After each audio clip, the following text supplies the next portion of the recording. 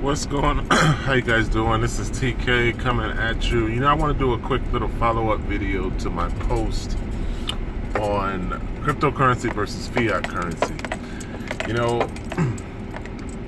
The biggest thing in the election right now is people discussing access control and the inequality that exists within fiat money in terms of those who have a lot and those who have pretty much nothing. So the big conversation piece is that you have done something wrong or you haven't done enough, and that's the reason why you don't have access to fiat currency or don't have a lot of it. When the truth is, in the money game, it's more about gatekeepers. And gatekeepers feel like as long as they propagate themselves, they've done the right thing. Everyone sort of promotes ego, and they have this God complex in terms of who deserves to get money, who doesn't, who is justified in being at the top and who isn't. So that's fiat money. That's just the way it is. There's corruption, there's hiding money, there's greed, there's manipulation, control, there's the egotistical God complex. There's all of that stuff that exists within fiat currency. So let's just take the flip side and let's get into cryptocurrency, why it was created, and the alternate side of this concept.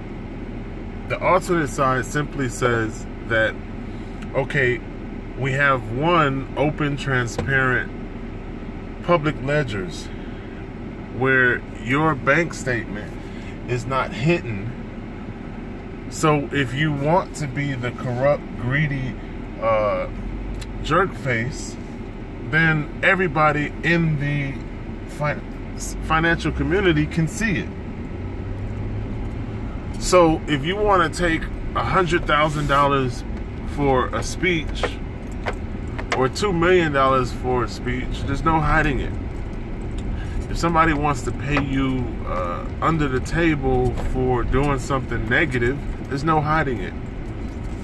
So, of course, the gatekeepers, the egotistical God complex, you deserve money, and I get to put my foot on your neck and tell you who has access and who can't have access. Those people don't like cryptocurrency because you cannot manipulate the blockchain the same way you can manipulate fiat currency in doing things that you don't want other people to see. If you go to the local,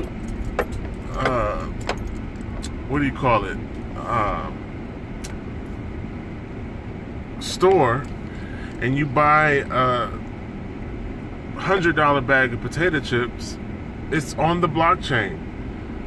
All the details are right there. There's no way to fudge the numbers and say, well, I didn't buy a $100 bag of chips. Yes, you did.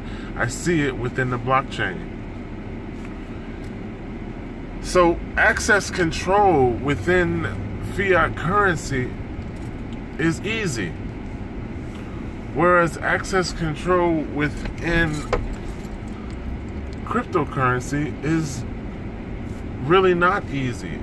I mean, anyone with an internet and a cell phone basically has the ability to create something of value, and then someone else can send you cryptocurrency for that value.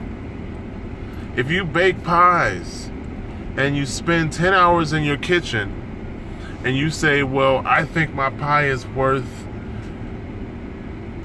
a fraction of a Bitcoin, I can simply send you that fraction of a Bitcoin and then you can give me the pie. And there's no one who can say no stop me or prevent me. Because sending somebody a Bitcoin is like sending someone an email. Easy. So there's no access control there. Think about the many people who are relegated to assist their family members in foreign countries. You come to one place where you wasn't born, you don't live, and then you need to send money back home. Those people go to a remittance place like Western Union and pay sometimes up to 10%, depending upon how much money they're sending. And they do it every month. Well, how about just sending your loved ones in wherever you're from, send an email across the world, and you get a nice little tag that says you received X amount of money in Bitcoin. That is what I'm talking about in terms of the comparison, the lack of control, the lack of measures, because cryptocurrency is money outside of the government, outside of the bank, and outside of those egotistical God complex gatekeepers' control. If you want to send somebody 10 cents, guess what? You can. If you want to send somebody $10,000, guess what? You can. Because the money goes from your Bitcoin wallet directly to their Bitcoin wallet. They receive an email that says such and such money has just been sent. And then the entire transaction is recorded in an open public ledger that's called the blockchain, which anybody within the Bitcoin community can log on and see and verify. So